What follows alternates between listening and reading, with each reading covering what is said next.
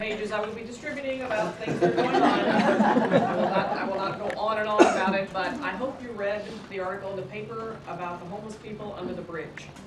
That is one of the best pieces we have had done that really, I think, gives people an idea of why people are homeless, how that happens, and in whatever organization you serve, I hope that you are aware of all of that, because those folks, you know, have various and sundry things that people can help with if someone knew, and now they know.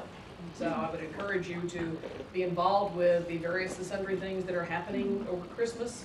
I know there's going to be a big Christmas dinner. There'll be other organizations. Please keep an eye out for that, because we are, you know, having tremendous things of need in this area. As you know, the 100 Black Men served 1,000 people at Thanksgiving.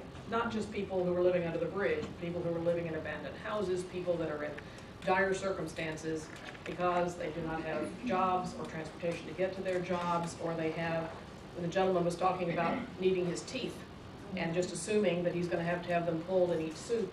You know, there's a place in Albany that for about $300 can give him dentures all in one day. And, you know, if someone would step up and do that, that would make a huge difference in his getting a job, because if you walk into a place of business and your teeth are all gone, that is not who people want to hire and put out in front of the public. But that stuff is available. Information like that is out there if someone will get it to them.